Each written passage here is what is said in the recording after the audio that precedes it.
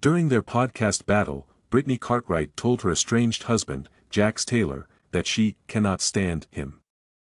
In a recent installment of When Reality Hits, the single mother talked about how she consistently stands up for Taylor.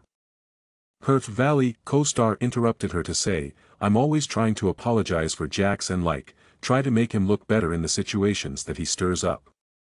She went on, "I've done it for you for 9 years. I am aware. That is exactly how devoted and ride or die I was to my spouse."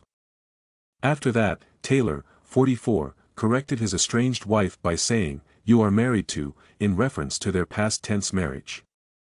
Cartwright, 35, claimed to have chosen the former House of Villains cast member 24/7. "That's what happens when you have a faithful wife who will tenaciously defend the person you love," she continued. "It was like a job." Cartwright told Taylor that she cannot stand him for getting all the credit while she was with him every step of the way after he claimed to be the one who created the idea for their new program, The Valley. Following nearly 5 years of marriage, the Bravelebrities announced their separation last month. During their podcast at the time, Cartwright stated, "Yes, marriages are very hard and I've had a particularly rough year this past year. For the sake of my mental health, Jax and I are taking some time apart, and I made the decision to move into another home to take some space." The couple's representative exclusively informed Page 6 that the split was most definitely not PR related in any way.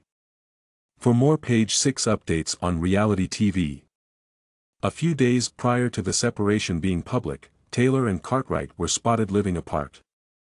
Cartwright exclusively revealed to Page 6 earlier this month that Taylor's lack of sex drive was the reason behind their breakup.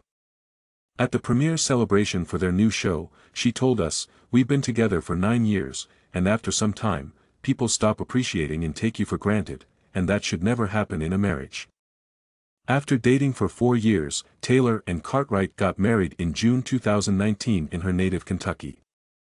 Cruz, their shared son, was born in April 2021.